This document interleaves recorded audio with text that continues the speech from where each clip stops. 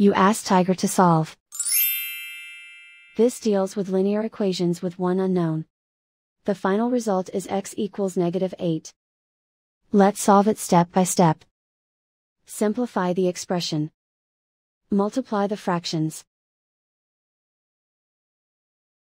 Expand the parentheses. Multiply the coefficients. Simplify the arithmetic. Break up the fraction.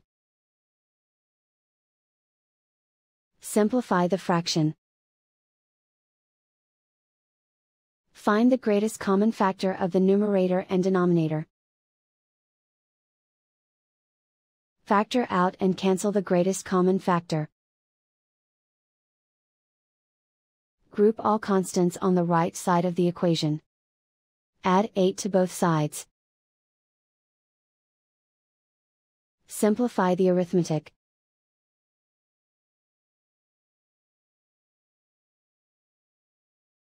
Isolate the x.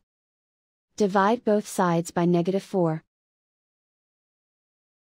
Cancel out the negatives.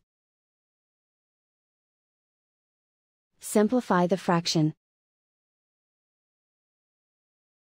Move the negative sign from the denominator to the numerator. Find the greatest common factor of the numerator and denominator. Factor out and cancel the greatest common factor. And so the final result is x equals -8.